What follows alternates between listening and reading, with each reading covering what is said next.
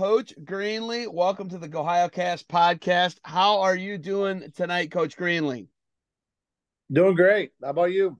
Hanging in there. You know what? Here, I should have you. There's another podcast that I do called the Kent State Wrestling Talk, but I think you might be the new co-host this week because you put it on the Golden Flashes pretty good on Friday for the grudge match trophy. What did the score? It was 7 matches to 3, right?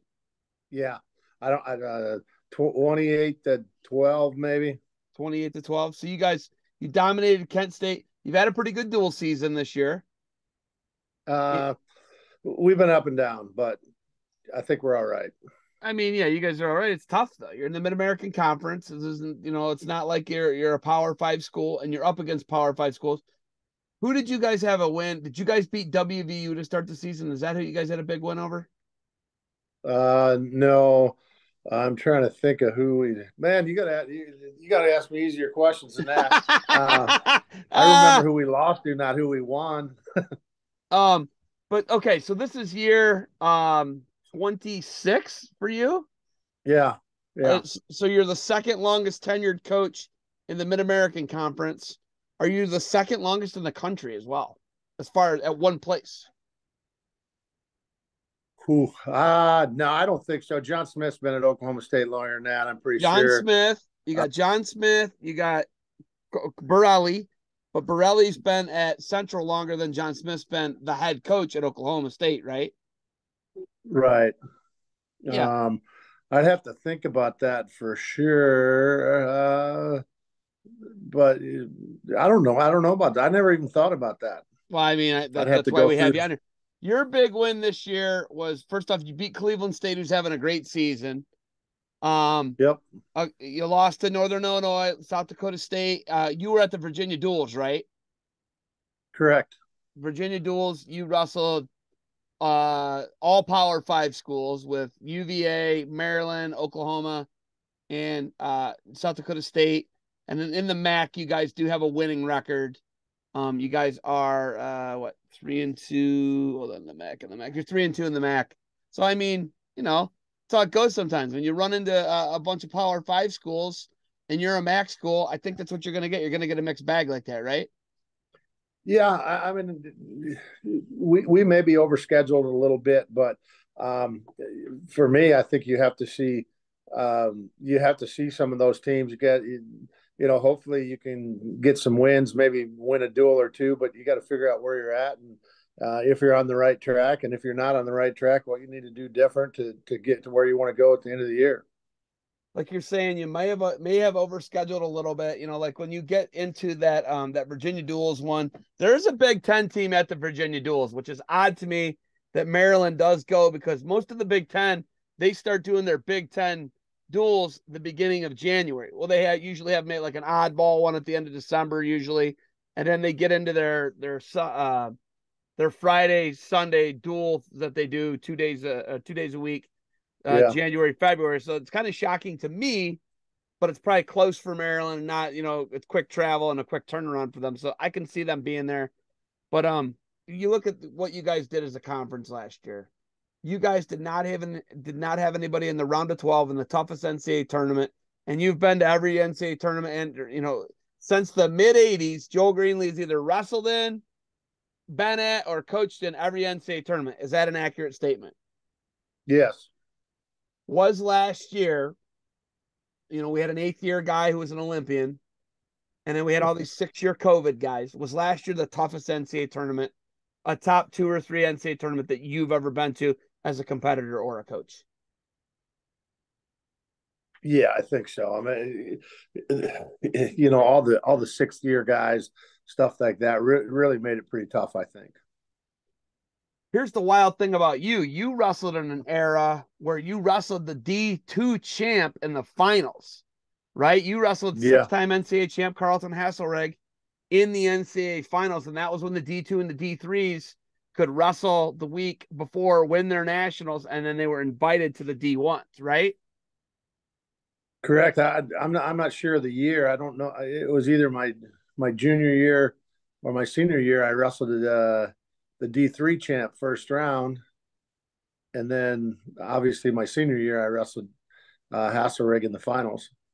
Who was the D3 champ? Do you remember? What school at least? You Or know, I think it was a kid from Ohio Northern actually. no way. Are you serious? I would have to go back and look, but I know it was a D3 champ. That is wild to me. And I you I think it was. That's what I remember. It was his Ohio Northern kid. listen, we can look that up. That's what I love about this doing it on the fly. We can pick your schedule up, see who you guys have wrestled, look at it, talk about it. Mixed bag this year, like we're talking, but you put it on the golden flashes. Back to how we introed the show. How good does it feel to win that grudge match trophy? And whose idea was the grudge match trophy, Coach Greenlee? I think it was both of ours, but I'll give you credit. How's that? It was your idea, by the way. It was not my idea.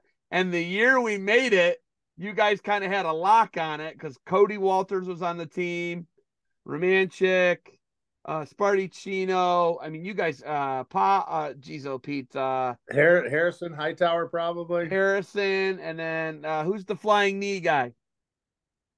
Oh, Taiwan Claxton. Taiwan Claxton. He beat the Kyle Bauer guy. No, I think they beat you that year. The following year they beat you, but I know Claxton was on the team that year. So it's 2014. I got screamed at. And Tracy's like, you only make the trophy. He convinced you to make the trophy the year they're gonna beat us. And I see how it is, Zeb. And the guys on this team think you went to Ohio and Ohio State. And I'm like, dude, what do you want, man? I'm trying to promote wrestling. Can't all just be In all honesty, I think we lost to Kent State the year before, and that's kind of when I talked to you about the thing. Just because I think having those rivalries and I'll get it wrong, but like I know Iowa and Minnesota play for the Floyd of Rosedale, you know, the pig statue, and somebody plays for the old Oaken bucket and all the and Paul I just think Bunyan's those, axe. yeah, I just Yeah. think those things are kind of cool. Yeah, listen, it was your idea. I refuse to take any credit for it, but Scott Blank made the first trophy. Let's talk about the first trophy because I'm not happy about the first trophy. Okay. So Scott Blank on the plasma cutter at the high school where I work, Riverside High School, he made a pretty cool trophy. It was pretty unique. And Yep. it had a wooden backboard to it, and then it was plasma cut. Looked pretty cool. I thought it was unique. And apparently, Kent State had some scumbags on their team that transferred out and took the trophy with them for when you guys beat it last year. You beat them last year. You did not get the plaque, the traveling plaque last year in Kent, Ohio. And I think you had guys like saying stuff to me. And I'm like, listen, man, I didn't steal the trophy. I made the trophy. You have the trophy because of me. I don't want to hear it, man. And the dude was like, he apologized. He was cool about it. I forget who it was. And I was like, hey, don't talk to me like that. And he, the kid got it. He understood that maybe he overstepped a little bit, but you know what I mean? I didn't steal the trophy. That first trophy was cool. I thought it was neat, but who made us the second trophy that you guys just wanted? It's like a square, right? Yeah, it's made of metal and all. A guy named Brian Davis. He used to. I know him from. He was a coach at Morgan County. His kids grew up there, and he moved over by Indian Lake now, and that's what he does for a living. And I was trying to think of something. Obviously, I'm not the most creative person in the whole world, and I kind of sent Brian a picture of the old one and said I was on the coaches show at for football or something like that, and the place that they hold it sells all those iron things on the wall, and I was sitting there looking at those, and I think, you know what, something like that would be pretty cool. So I called Brian, and Brian said, "Yeah, I can do something." And he sent me a couple examples, and the first one, it was Kent State Rockets, and that wasn't going to work. And that Yeah, keep I going. said, that's all fine and dandy, Brian, but it's the Toledo Rockets. And he's like, okay, I'll fix it. And he fixed it, and I kind of just let him do what he wanted, and I think he did a great job. I think that's when people are at their best, man. When you give people the ball and let them run with it and let their creativity go to work. Obviously what you did is awesome. Where is the plaque? Where is the traveling trophy, the grudge match trophy? Where is it now? It's in our locker room. Okay. Because I know Andresi, I know I owned a couple different houses that I had Kent State runners in, and I would go in and it would be on the mantle.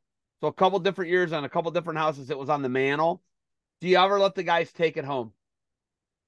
No, We I already don't, I know mean, why. We I already don't know what think. happens if you do that. We know what happens. Well, I think first of all, I think it's something you go in the locker room and you look at every day, and um, you know, it's a rivalry match for us. Obviously, I mean, there's you know, we go back and forth recruiting, all that stuff. So I want our guys to see it. I want them to be proud of it. I want them to see it every single day.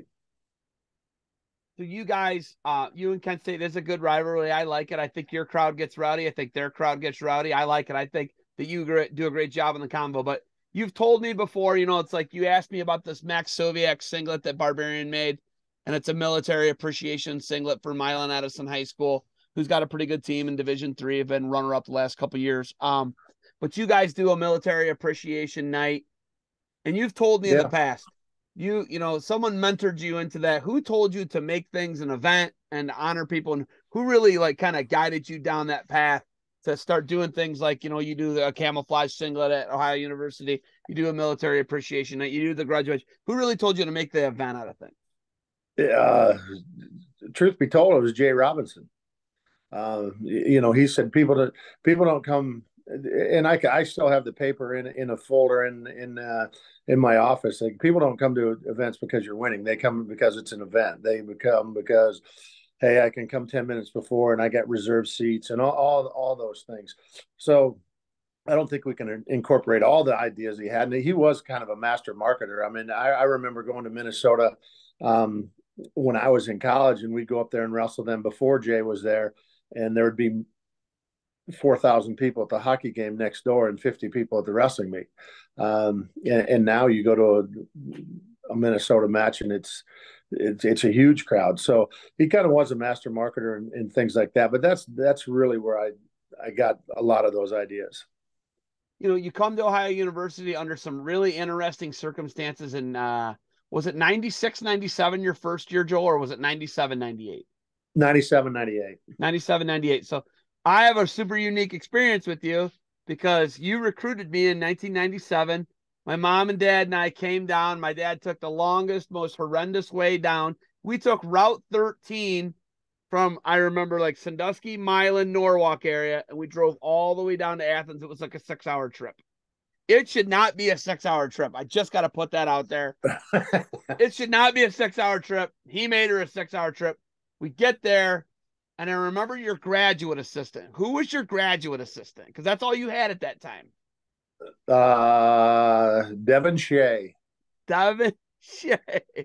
That's Yeah. right. It was just you and him. Your first year was a wild year, man. It was wild. Because I was a Oh, senior in high school. You were recruiting me. I was an average, middle of the road guy, a state qualifier once. Ended up placing at state my senior year. And I remember you had 2 NCAA finalists. And what did you guys take as a team your first year as the interim head coach? ninth. Your first year, you took ninth in the country and you had 2 NCAA finalists and a champ, right? Right. We only took two guys. best best NCAA tournament ever. uh, hey, save the best for first, I guess, right? Yeah.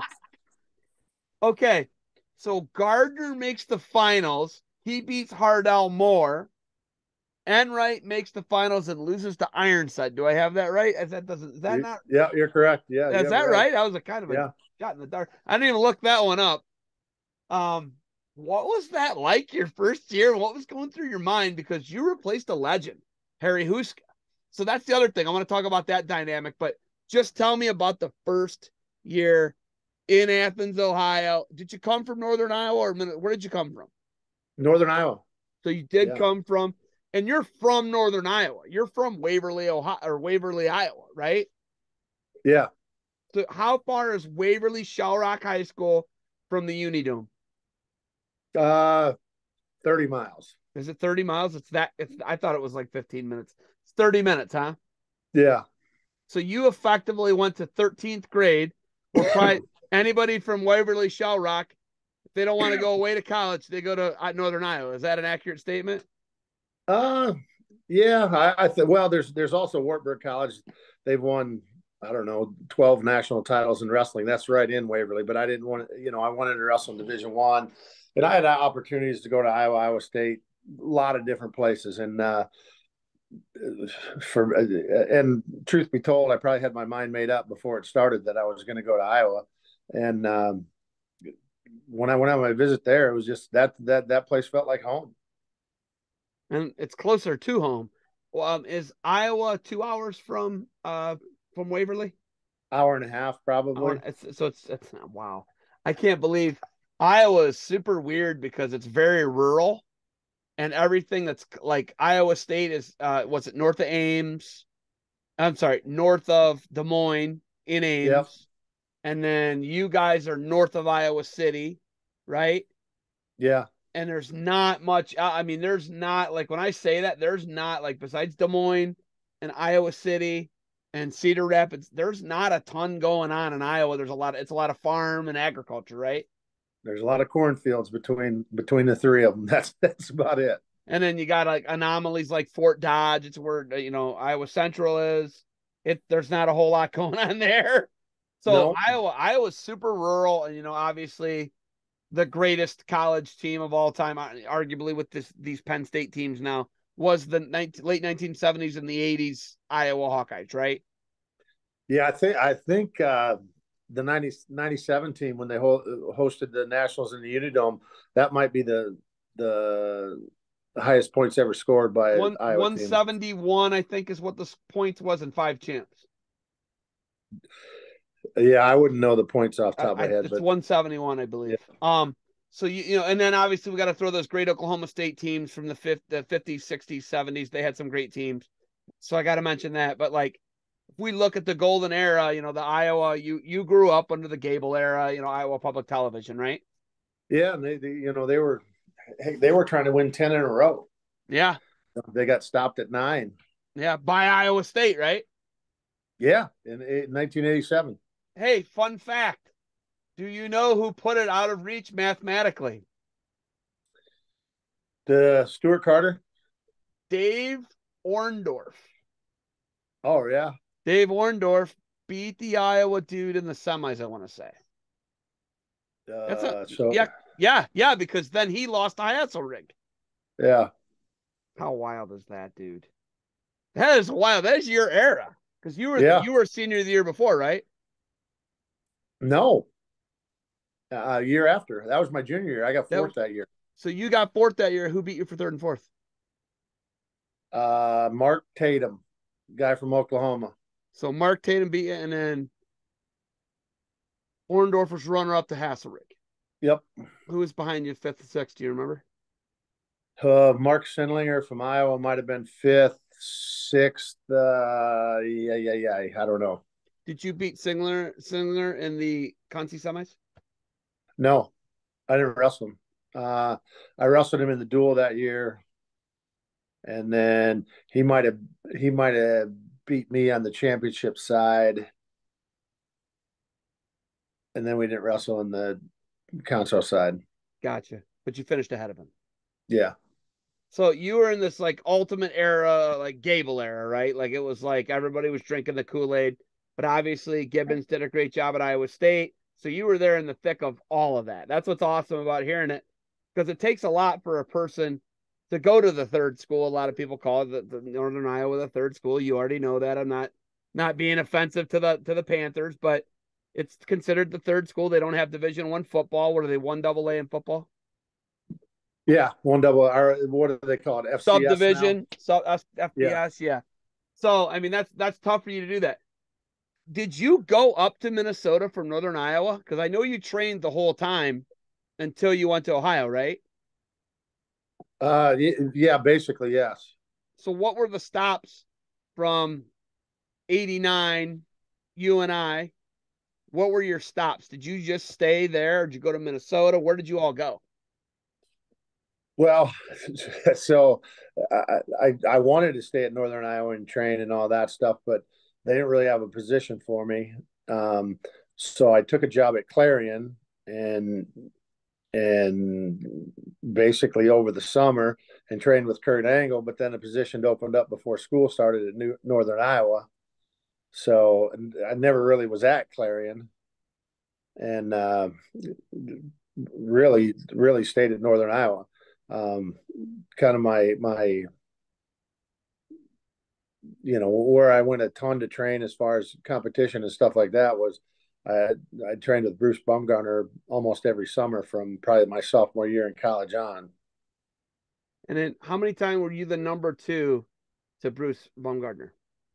That's that a lot. Like 6 times, something crazy like that, right? Yeah, Oh my God, dude. So then when Tully Thompson was training and made a world championships, were you training with Tully Thompson then? Or was he at Nebraska? he was at Nebraska, but he was at Northern Iowa when he would he get fourth in the world or did he get third? I don't I can't He's remember off I that. believe he placed. Okay, so he got third. So he's a bronze medalist. He was at Northern Iowa. He'd already left Nebraska. Was an assistant at Northern Iowa. I was already at Ohio. Um, I think the year before that, it was either a year before that or 2 years before that is when I kind of stopped competing. Got it. So it'd be 96, 97. Yeah, it was right before I came to Ohio. So 96, 97. Yeah. Uh, it's just crazy to think that you came in and you ran into this like golden situation. You're a top 10 team in your interim year. But what was it like making that transition from Harry Huska to Joel Greenlee? Because there was this crazy thing. Do we even whatever happened? Did they put him on leave? Whatever happened with Harry Huska? You know what? To be totally honest, I don't know. It's clearly water under the bridge from 25 years ago. I think we're allowed to talk about it, but like you never even got the full situation, did you? No, I mean, like you, I know Harry's side of the story. I know the administration side of the story. Um, Probably truth somewhere lies in the middle of the two.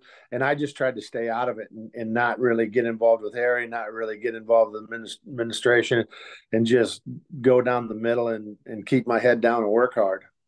When did they tell you in that interim year, like, hey, we're gonna give you an interview or you're gonna be the guy? How did you know? And what was that process like? And what was it like coaching a team full of Harry Huska's guys and having one of the greatest years in the history of Ohio University wrestling? Okay, so to answer the first question, when did I know? September the following year. They didn't tell you you were being hired as the head coach until So September '98.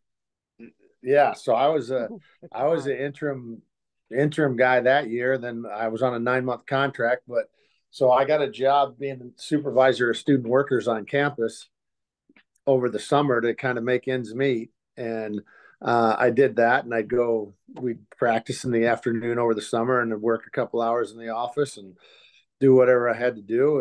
And budget was tight for Ohio at the time, and that's kind of one of the ways our AD at the time would make ends meet. And I didn't get hired until August, September the following year. Wow. So what's crazy for me is I talked to John Wervey. John Wervey's son, Denver, and my son, Yeah. Bird, they're on the same baseball team. And I see him. I was like, hey, I'm having, Greenlee's going to be on the show. What's weird to me is, though, is I believe it was 3 years he was under Harry and 2 years under you, something like that, or 2 years under Harry, 3 years under you. And Harry's the guy who recruited, John Wervey. So it's like some of these guys are like, they're 50-50. They're split between, they came in and were recruited by Harry, and then they're finishing their career through you. What was that like? And was there any change from you to Harry? Obviously, there was big change. Okay. He's super old school. He's a national champ there. Super old school, says whatever's on his mind. You're not that. Okay. You're Joel Greenlee. You're everybody's pal. You're a nice guy. You whip some butt when you have to. But what was that transition like coaching Huska's guys, then starting to get your own guys? Yeah, I think it was exciting. I think it was exciting for the guys on the team. I mean, you're on edge a little bit here and there, but for the most part, all the guys kind of welcomed me with open arms, and it was a whole different breath of fresh air, maybe. And I don't think different is always better or different is always bad. It was just different, and I think the guys really kind of fed off it, and we tried to um, maybe make them all think they were a little bit better than they would, and they kind of are where they were, and they all bought into it. And we had a few great years with those guys. So in your third year, right, it would have been the last year for Huska's guys. In 2001, you guys win the Mid-American Conference, and you kind of break up the Central Michigan dynasty, right? Nobody won it besides you guys or Central Michigan for like over a 10-year stretch, and then Mizzou came into the league, right? Correct. So winning it as a head coach, like just think about your first 5 years there, right? Your first 5 years there, your first year, you got 2 national finalists. By your third year, you're winning the MAC title at home and at the Convocation Center, beating a team that nobody could beat in the Mid American Conference. Tom Borelli had that system figured out. But your first 5 years were amazing, right? I mean, you were rolling. What's going through your mind after you win a MAC title? You're like, hey, man, we're going to get it done here. We're going to get the job done. We're going to win the MAC title every year. I don't know if I ever really thought about it that way. I mean, kind of my thing is, hey, just be the best you can every day.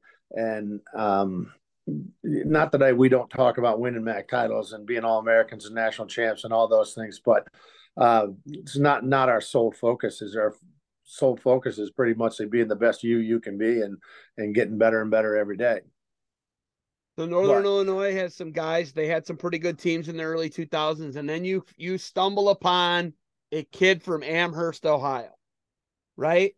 So it's not like you have these valleys at Ohio University. You've had you've had All Americans year in and year out, but the guy, probably the greatest guy you've ever coached in the history of the program. This is my opinion. Jake Percival comes from Amherst Steel High School, and as a freshman, you redshirt him. Then as a freshman, he comes in the NCAA tournament, pulls arguably one of the biggest upsets in the history of the NCAA tournament. What was it like coaching a guy like Jake Percival? Man, it was a lot of fun. Obviously, because he was really really good. But it was a lot of fun from the standpoint of he was a happy-go-lucky guy. Nothing really bothered him. He was a competitor. He hated to lose. He would give you everything he had every single time out. And he had a lot to give. Don't get me wrong. I mean, he wrestled in 2 all-star meets. Majored Ryan Bertine in one of them and beat the kid from Stanford that was a national champion. The Gentry, other one, so the guy who he beat, the guy who beat him for an NCAA title. Yeah, I mean, his freshman year, he went up the Eastern Michigan Open, I think at the time, unattached and beat Kolzicki, who was a returning All-American. Okay, so it's 2002. You're in the quarterfinals. You're the 8 seed. You're wrestling the Co-Hodge favorite, Mike Zadek. Yeah. You're wrestling Mike Zadek. Zadek takes you down right away. This match is super. It's chronicled because ESPN was doing the Iowa Wrestling Mat Men. They were doing one of the shows on Iowa Wrestling Mat Men, right? Mako was a freshman. I have that video. Yeah. And Jake Percival absolutely woodsheds Mike Zadek. I think it was a point or two away from a tech. If he would have rode him out like the last 10 seconds, it would have been a tech fall at the riding time. So it was by 14. He beat the number one guy. They were talking about splitting the Hodge between him and Cale Sanderson that year. Yeah. I mean, he was smashing everybody. He's on a roll. And Jake Percival, he kept tilting him, didn't he? He was tilting. Was he cross-wristing him? What was he doing to him? He'd get that rebar. That reinforced bar tilt, right? Yeah. And turned him 4 times with it, 5 times with it, something crazy like that. It was 18-4. That's what it was. First of all, you got to have Percival on here to tell the story. I'm the most excited guy in the world after that match, and Jake's calm and cool. I think he got his water bottle and I knocked it out of his hands and spilled it all over. But you have Jake tell the story, and the first thing he does is he went out and he took me down right away, and I looked and I go, oh, he's got hunting socks on. That's weird. He wore those big stupid wool socks. Yeah, and that was And then he's like, this match might suck. He took me down already. And then I got away and took him down and go, maybe it's not so bad. You listen to Jake tell the whole story. It's unbelievable. But that's just kind of who he was, calm, cool, and collected. And those things didn't really bother him. I mean, it's one of the biggest upsets. I mean, okay, so let's just say this. It would be the biggest upset probably in NCAA history if Jake Percival wouldn't have gone on and been a 4-time All-American, right? But as was, it kind of gave his barometer and, where his trajectory was going, and national finalist. And that's what's amazing about it to me is, nobody knew who he was a freshman. He was a freshman. The other guy was a great senior. He had a great year too. I mean, I can't think of the guy's name, but there was a kid that wrestled at Lehigh, and we went to, they called them the Sheridan duels or something like that at Lehigh. And that guy was the number one kid in the country coming out, but supposed to be all everything. And I think he was beating Jake by 6, and Jake came back and ended up beating him in that duel. And that's when I knew, that's probably December, early January, maybe. That's when I knew, man, this guy's something special. It's crazy to think, man, you get this guy down there and he's a terror, but like off the mat, unassuming, doesn't look like much, kind of a tall drink of water, lanky, and he's just a killer. And he was good. It was great on the mat. He was great on top. Yeah. And he had the great bar tilt series, and that guy was something else. He'd absolutely be mortified if he knew we were talking about him and saying how good he was. Like, I distinctly remember in the airport on the way back to Athens. I'll pick a school. We'll say Lehigh. The guy came up to him and was like, "Oh, congratulations! It was a great tournament." They're talking about how good he was, and Jake looks at his shirt. He's got a Lehigh logo shirt on, and he's like, "Oh, your school did great too." And he never has or wants to talk about how good he really was. He was incredible, and I mean, I'm sure you may agree, but that's probably the greatest guy in the history of Ohio University wrestling. No, I agree. Without a doubt, I agree. Full body of work, I mean, it's incredible. And obviously, you guys have had some incredible guys. Obviously, Dwight Gardner, and we talk about Dwight Gardner. That guy's really good. And you've had some great Harry. He was 4-time MAC champ, 4-time All-American, But you've always been able to keep it a super high level. After Jake Percival, there wasn't like there was this big fall off, and then it was a desert down there for years. You couldn't win. It wasn't that. You go right into your Jeremy Johnson's the guy I like to think of, right? The J train, right? Yeah. Jeremy Johnson is an absolute, the epitome of what a worker is and what hard work will get you in the sport of wrestling. He was actually taunting me as well. A couple of days ago on Twitter, he posted the meet score of the grudge match, and I was like, "Oh man, you got me. Even though I'm the guy who promotes the match, you got me. Sick burn, boom roasted, whatever." But he was a 2-time All-American. It worked. Right? He was 2-time All-American. He actually beat the guy from His Michigan. hit list is incredible. He beat, I want to say, Adam Kuhn in the round of 12.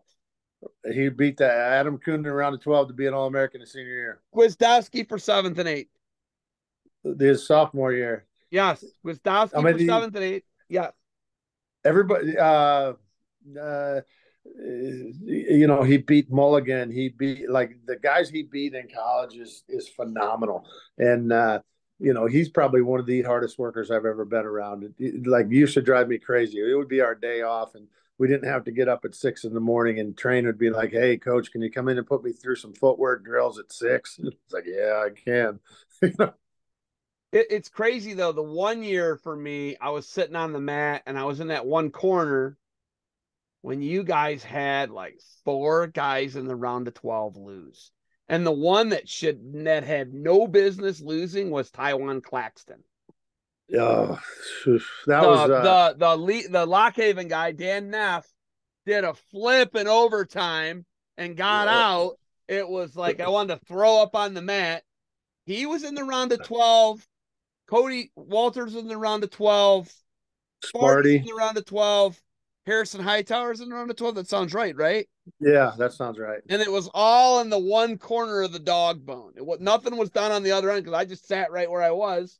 because my nephew's wrestling at the time, and I'm like, Yeah, oh my god, I wanted to go throw up in the that hallway was for you. torture. Oh my god, what was that That was 2014 probably 25th, yeah, 14 or somewhere 15. around there.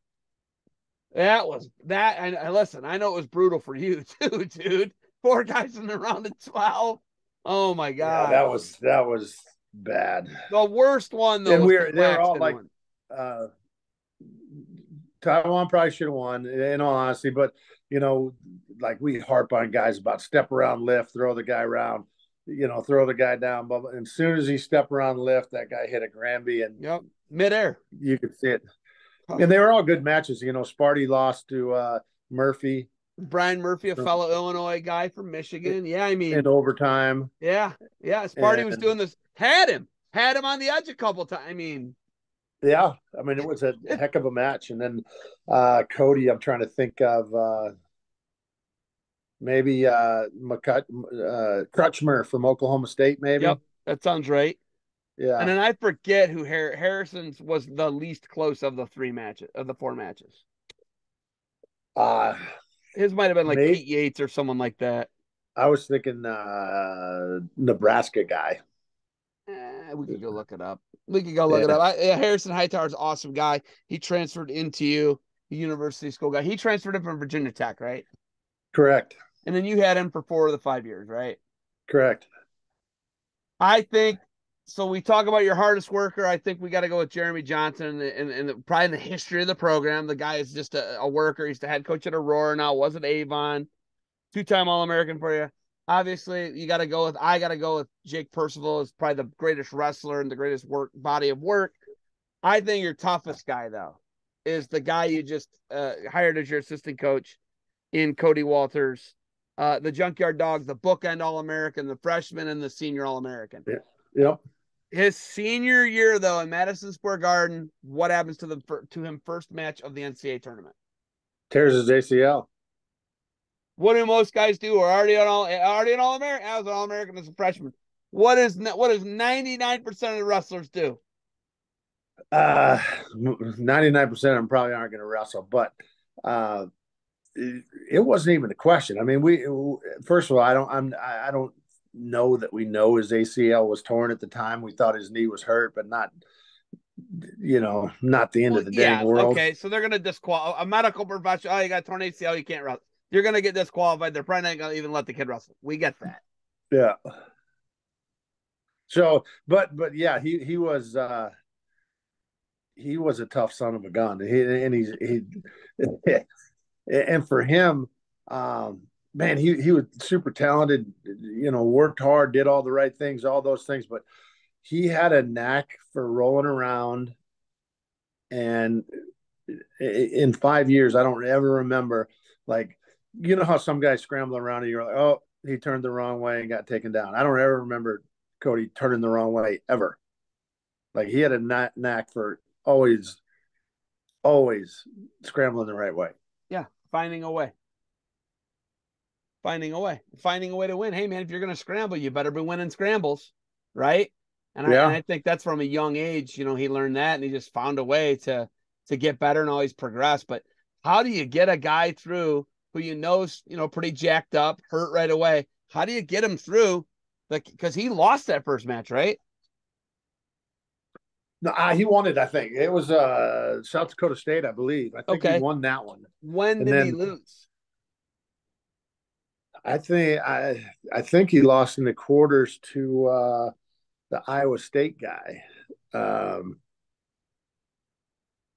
I remember. Yeah, I remember what you're talking about. Yes. Geez, I can't think of his Marcus Weatherspoon, right? Witherspoon. Yes.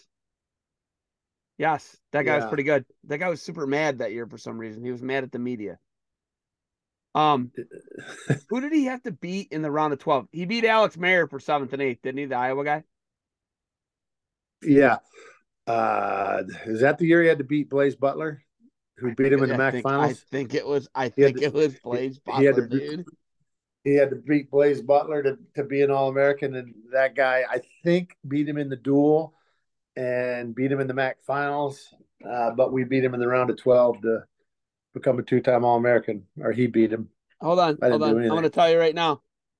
He beat Blaze Butler 4-2 in sudden victory. Yeah. And then you guys lost to Kent from Penn, Casey Kent. Yep. And then for 7th and 8th, he beat Alex Meyer. Alex Meyer. Oh my God. Oh my God. Listen to the weight, dude. Bo Nickel was the 1. Chandler Rogers is the 9 seed. Upperly, the 8 seed. Brunson from Illinois is the 5. Nate Jackson was the 12 seed. Alex Meyer was the 13. Ethan Ramos of North Carolina was the 4. Blaze Butler was the 3. Wow. Miles Martin was the 11. He won. He beat Bo Nickel in the final. Cody was the 7. Cody lost to Leland Witherspoon, 5-3 in the quarters, and then dropped down against Blaze Butler and beat him in 4-2 in sudden victory. Who did he beat? Weatherman in the All-American round his freshman year? Is that who he beat? Yeah. Beat Weatherman. Yeah, I remember because what's cool when they get in the media pressure is you get to sit right on the mat and watch it all. Yeah. And I try and go to the blood. I don't, obviously the semis are great, but going and sitting in those 2 corners, or those with the 4-corner dog bone, it's hard because you gotta it's a bottleneck in the middle and you can't really be on both. So it's Yeah. good to pick a corner, and I try and get, the corner where the MAC guys are, or Ohio, obviously Ohio guys. But I love it. I remember the Weatherman one. I remember the Blaze Butler one in Madison Square Garden. What a freak. Hey, when you knew you could get him back, how quick did you jump at getting him back to Athens to be your assistant coach? Well, I think we've talked about it for a long time, and it was never the right opportunity, never the right time. Like he went down to Gardner Webb and was head assistant there for a couple of years, and then when he left there, we really didn't have a position open, so he went to West Virginia, and then it was COVID, and when Spons left, and it was COVID, and we couldn't hire anybody. So it was just we could never make it work out, but he was out of wrestling for a year or 2, maybe. I can't remember. Kind of looking to get back into wrestling, and we had talked about it a few times. And when Hunter left, I called him and see if he was interested. He was actually interviewing for jobs at the time, and it just worked out perfect time for both of us. And up until that point, it really hadn't been even close to a good time.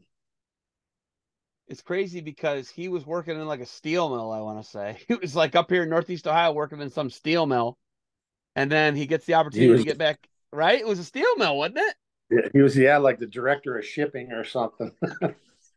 Which he's not in there like smelting steel and getting hot smelted molten lava steel, or near him, right? He's making But sure that he was still walking through, oh man, and doing stuff. So yeah, and that I don't want that job. I'm not gonna lie to you. I don't want that job. got it. I want nothing to do with that job. He can have that job 7 days a week over me and twice on Sunday. I'm all right with that. So you get him down there. Does he still wrestle a lot? Because he was actually competing again for Tim Flynn at WVU. Is he wrestling a lot for you guys? Yeah, he wrestles almost every day. I mean, I'd say both of our, he and Shakur both wrestle almost every day. Can the old man still get it? Can the old injured Bedford Chanel Firebird, can he still get it? Oh yeah, without a doubt. First of all, he's not a 74-pounder anymore. He No. is strong as an ox, and uh, still the same old, same old. He's pretty tough to take down, pretty tough to get away from, pretty tough to ride.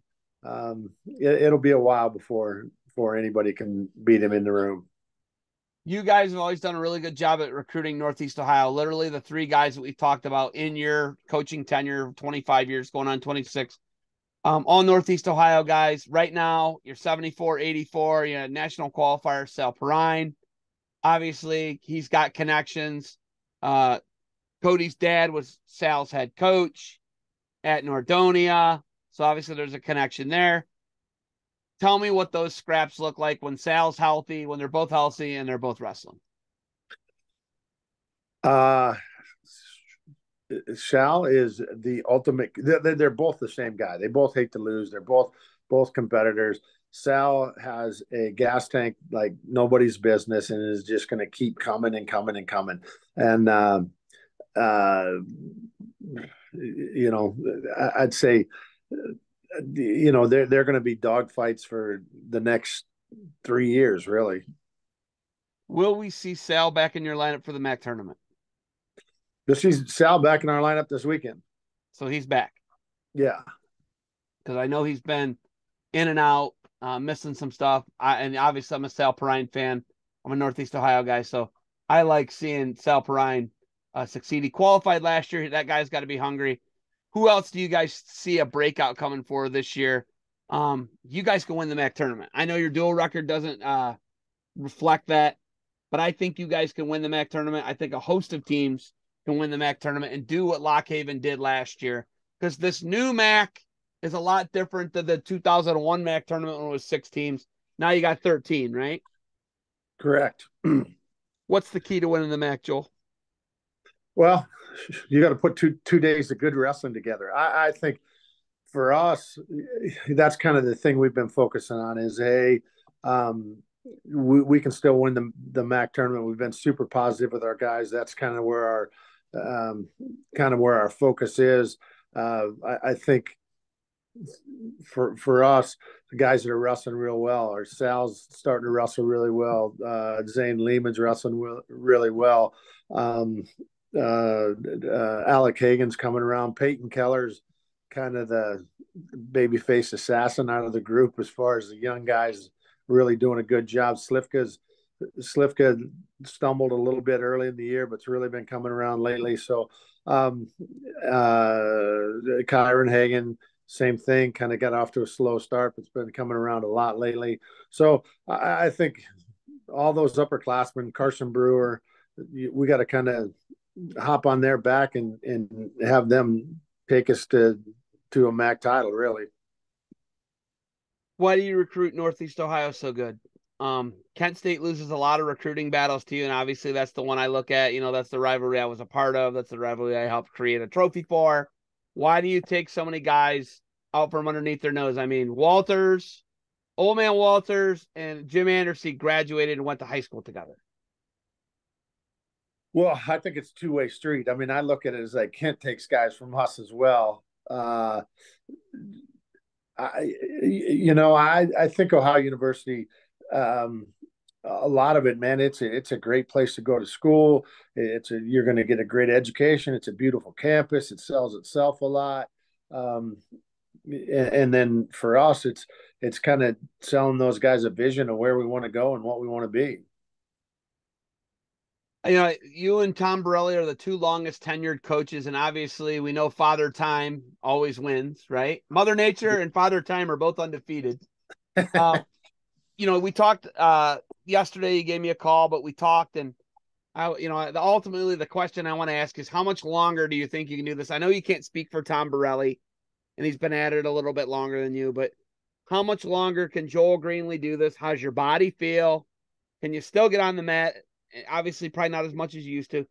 And what do you have left on a contract, and how many years do you realistically think you can do this at a high level? I don't know. That's a tough question. I mean, when I was in college or when I first started coaching, I was like, there's no way you can do it past 50. Well, I'm well past 50. I had signed a 4-year contract in July. And I think you got to look at that like, hey, what happens when 4 years is up? How do I feel? How's the team doing? Where are we at? All those things. So I wouldn't put it, I'm done in 4 years, or I'm done in 2 years, or 1 year, or 7 years, or anything like that on it. As far as how my body feels and all that, it doesn't feel like it did when I was 25. I'll tell you that. I still get on the mat and roll around, not very often, not as much as I used to, a couple times a week maybe. Yeah, that's a hard question to answer. I'd say, well, it's easy. 4 more years, and then we go from there. So you definitely feel like you've got the 4 year contract started in July. You feel like you can give them the 4 years and then see what happens from there.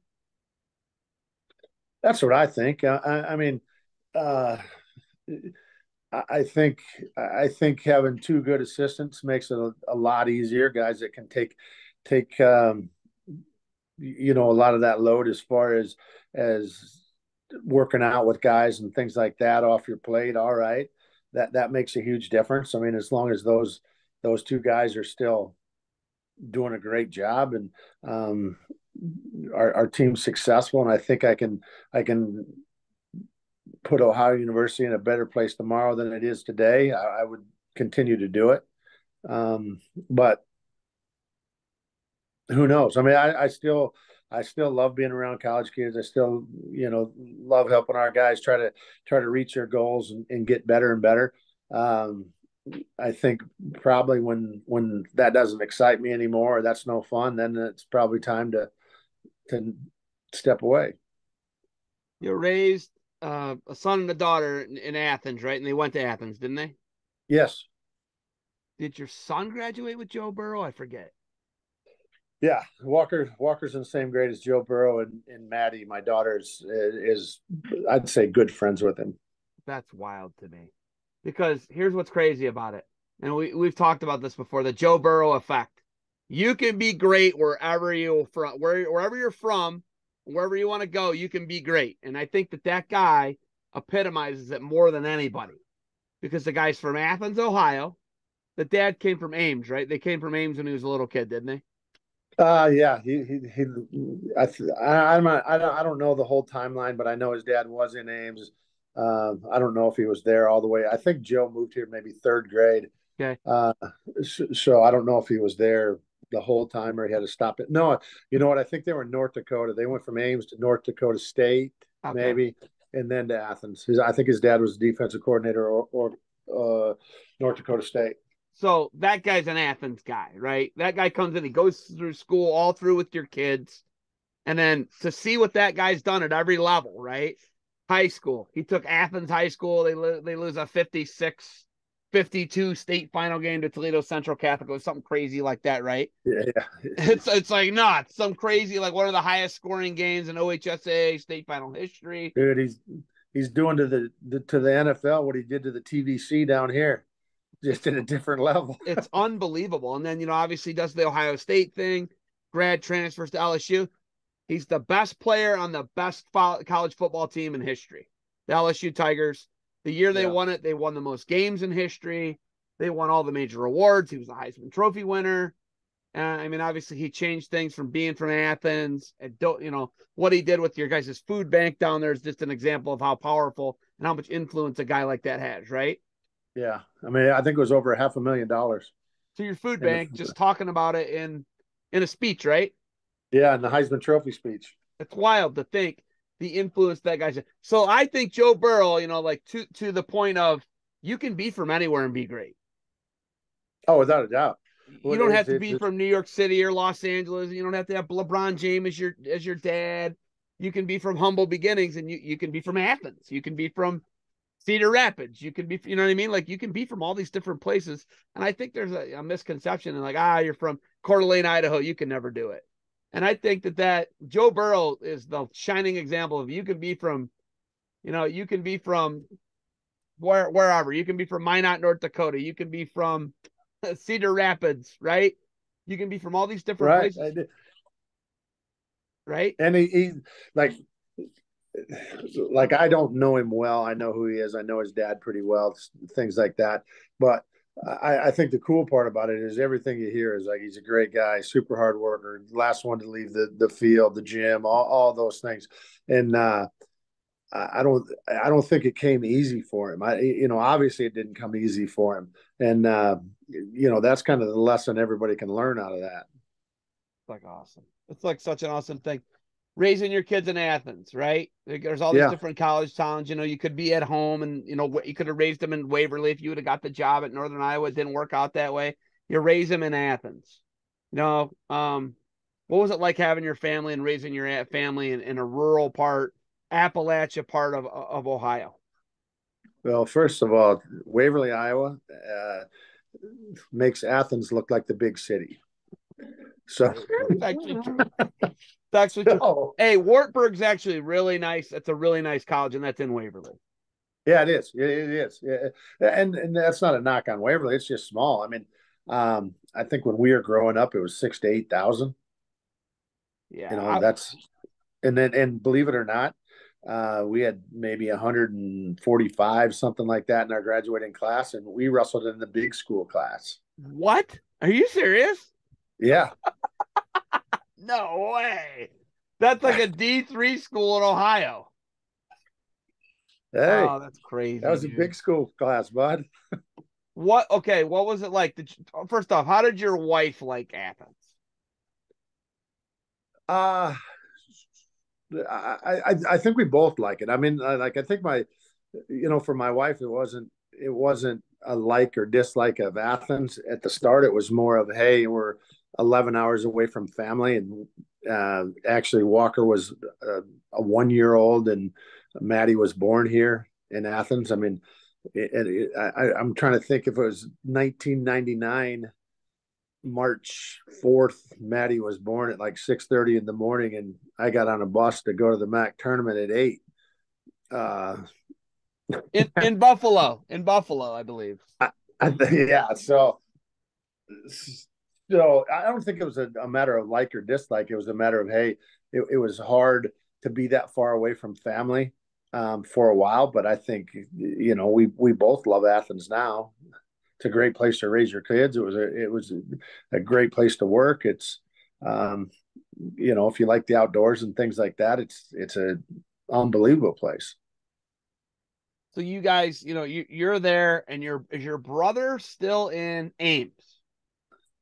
Yeah, my younger brother Justin, and his son actually plays football for Iowa State. I thought he wrestled there. He's playing football. Well, he did the whole gray shirt year thing, and you know how you can't work out with the team, only RTCs and da da da da da. So he started kind of fell in with some football player buddies, and they started lifting it together. And the coaches go through, and he's 6'7", 255 at the time, and uh, Well, Justin's super tall, right? Justin's 6'7", isn't he? he's 6'6", I think. Yeah, 6'6". So what's your nephew's name? Gabe, Gabe. Okay. So Gabe's 6'7". Is he 280 now? How big is he? 300, What? 6'7", 300. Oh my god! So he's got NFL size. He's a monster. I guess he's fast. He never played it down a football in high school. Just wrestled the No whole time. way. Are you serious? Two-time runner-up in Iowa at heavyweight. Heck, we recruited him. He ended up going to Iowa State, and like I said, I think it just kind of worked out for him. I guess so. He kind of grew into his massive frame, and so he probably dwarfs you and Justin. Probably. I haven't seen him in a while. I mean, I haven't seen him this whole year. So the whole year he's been playing football and put on all the size and all that. I haven't seen him. So I'm kind of anxious to see him, because that's a lot. That's a lot of man right there. 6'7", 300. So here's a question. You actually coached against Jermail Porter, who played 2 seasons as a practice squad player. He was with the Patriots and the Chiefs. Yep. Do you feel your nephew has what in him what a Jermail Porter had? Could he be a guy that gets in one of those 53-man rosters and then just kind of snowballs and can get into the NFL and makes it some years under his belt? You know what? I don't. I, I think in the right position. I think all that. I think he's a pretty good athlete. Always has been a pretty good athlete. Um, I don't know enough about football to say, but I know, like, hey, Stephen Neal, pretty dang good athlete. I knew him pretty well, and what's he got? 3 Super Bowl rings. Yeah, he's pretty good. Uh, Can he play for the Cyclones?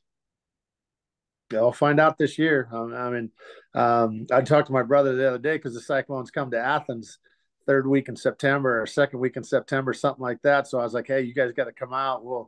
We'll get a tailgate and get the whole Greenlee family out here. That's going to be a wild time. And that's awesome that you guys, they're going to be able to come out. Well, everybody, are your parents still around? Like how many siblings, how many Greenlees how many massive Viking humans could we see in Athens in September? Uh, I hopefully a bunch. I mean, I got an older brother, a younger brother. Obviously they're both married. Got a couple other nieces and nephews. My mom's still around. If my brothers are coming out, she's for sure coming out. I love it. I So love it. Is you your never older know. brother? Is your older brother in Iowa still? Yeah, yeah. So you're the black sheep. You moved out into Athens, huh? I'm pretty sure the only one out of the whole Greenlee family to ever leave. uh, it's wild for me to think that. Yeah, I didn't realize that you had. I knew he was a big, massive kid. I knew Justin's son Gabe was a stud, but I thought he went to either UNI or Iowa State. I did not realize he kind of shifted over. And will he have 4 years of eligibility left? You said he gray shirted. Will he have the 4 years, or did he burn a year this year? So this year would be his redshirt year. He'll have 4 years after this year. That's amazing, girl, Joel. That now you got me on the lookout. I like that stuff. That's awesome. Those are cool stories. Justin knocked off Kerry Kerry McCoy. McCoy, and Kerry McCoy was he was on like one of these Yanni. He was on one of these like Yanni Diakomahalis win streaks or like a Spencer Lee type win streak, wasn't he? So it was in Carver Hawkeye Arena, semifinals of the NCAA tournament. I think he wins that match, and he either ties or beats Gable's consecutive win streak at the time. No way. Oh, it was Oh unbelievable. my God.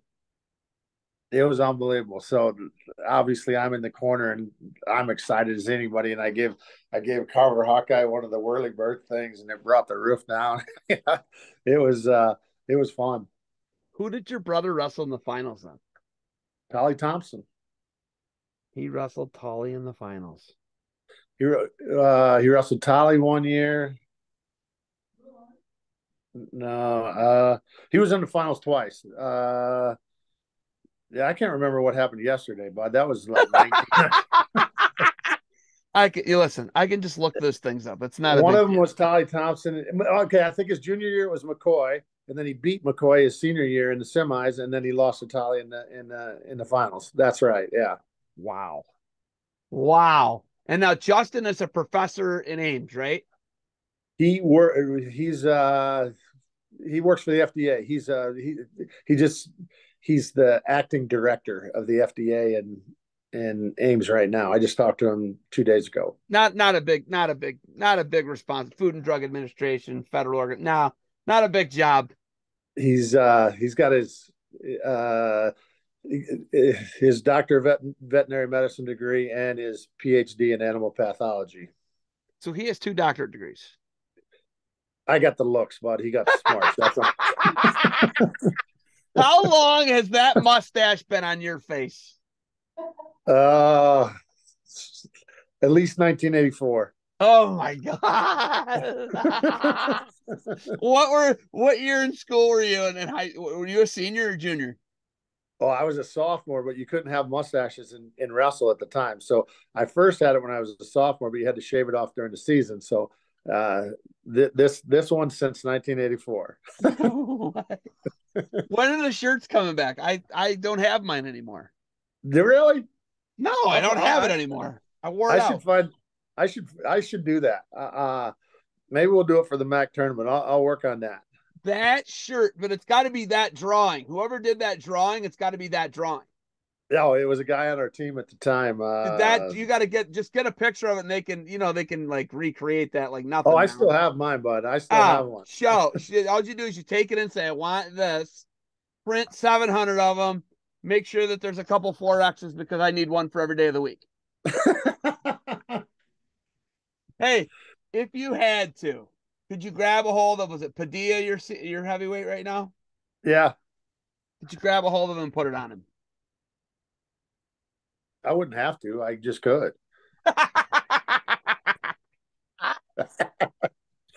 Oh, I love it. I love it. Hey, big Kent State versus Cleveland State duel tomorrow. I know you beat both of them, so it's nothing to you. But my guy Nick Nemeth is going to be there, aka Dolph Ziggler. Do you have any messages for him? Tell him I said hi. All right. Tell him what should I tell him about that time in Athens when it went to a replay in the back room against the Garino guy from Buffalo? Is there anything I can tell him about that? I had nothing to do with it. You could tell him that. He still thinks you do. Oh, I had I love nothing to it. do with I that. love everything about it. Oh my God. Okay, MAC tournament this year's in Fairfax, Virginia. Yeah. George Mason. Yeah. NCA's in Tulsa. Yep. I love it. What else you got for I, me, Joel? What else you got for me? Come on. You got to have something else for me. that's all I got.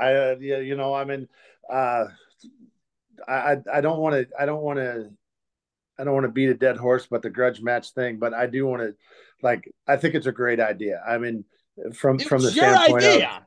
It's your I idea. know, It's not my idea. Stop it. but I think it's, I think you can build rivalries like that, and it's fun for the fans, and you're going to get big crowds, and wrestling needs that.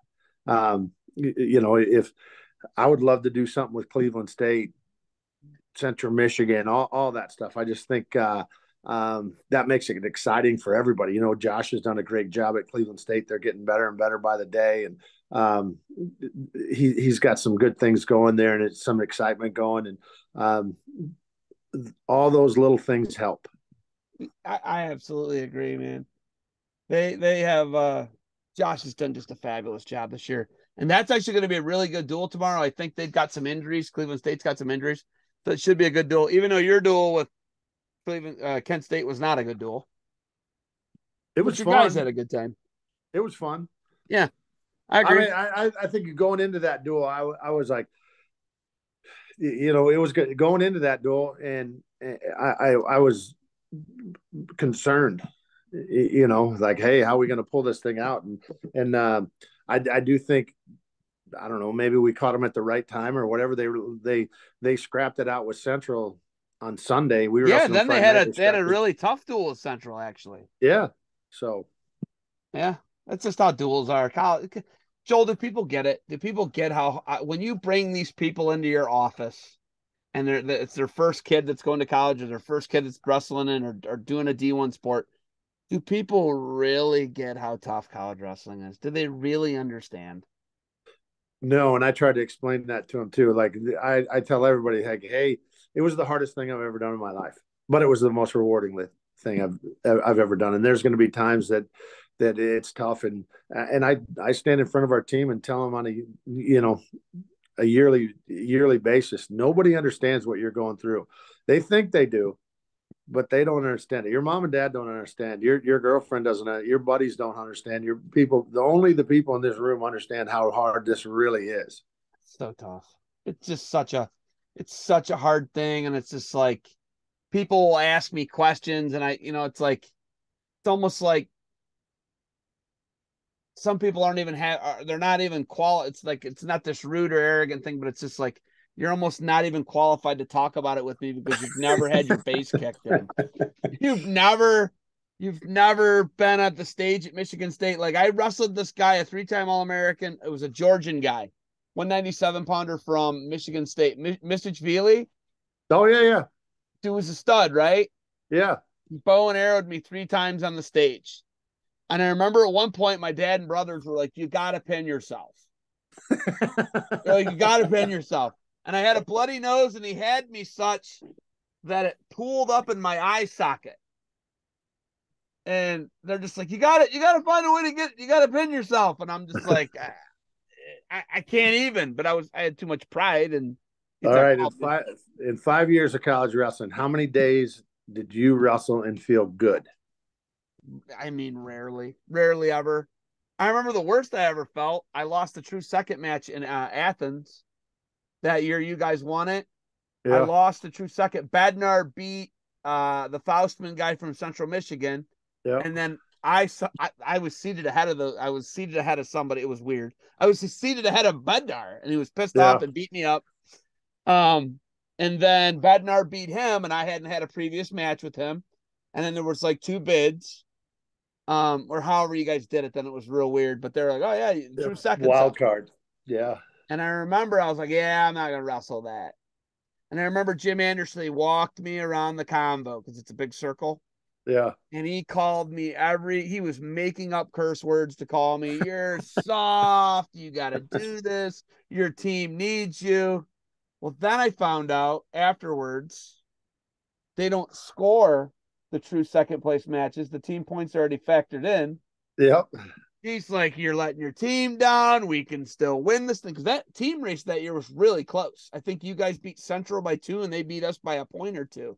Yeah, something like that. It was close. It was like super close. And I remember and I tore my ACL again, but I wrestled the Faustman guy. And I remember Dave Bolliard and that Mitch Hancock guy were heckling me in the corner, and I threw my blood plug at him.